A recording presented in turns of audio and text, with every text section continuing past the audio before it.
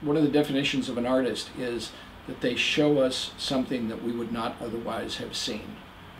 The entries run the gamut from mere snapshots that people did out of love for their family or their pets or whatever they were doing, to really, really strong work by people who are obviously advanced amateurs. My highest compliment when I'm judging anything is to see a photo and go, gosh, I wish I would have taken that. Now that we're going into like maybe the second, third, or fourth round, it's going to be a little bit more of fine picking of a photo, like, you know, color and exposure, decisive moment. It's got to be a photo that reaches out to me in a myriad of ways. You know, like sometimes it could be like this perfect composition, or it could be striking, or it could be great action, great color, or just best use of a situation.